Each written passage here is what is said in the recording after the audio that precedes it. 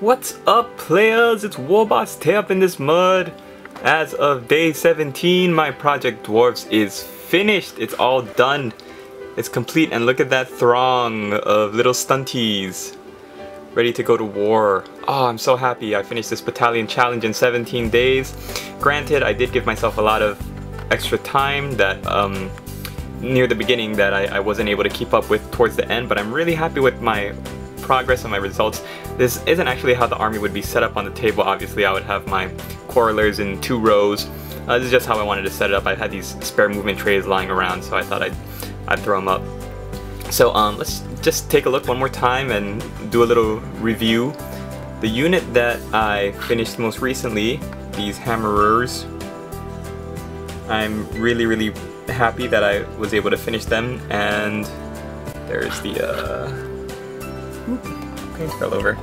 There's the boss guy with his little golden mug of frothy ale. Here's our standard. Really happy with how that turned out. And let's see, we've got our quarrelers here. There's our book again. Really cool. And finally, in the infantry, we've got our two-handed great weapon warriors. Two-hand weapon, not two-hand weapons, but double-handed weapon. And then here we have our cannon and our cannon crew.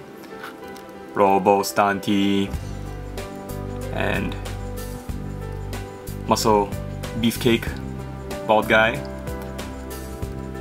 and the engineer with his battle plans. So thanks for everybody who's been tuning in every day, checking out my progress.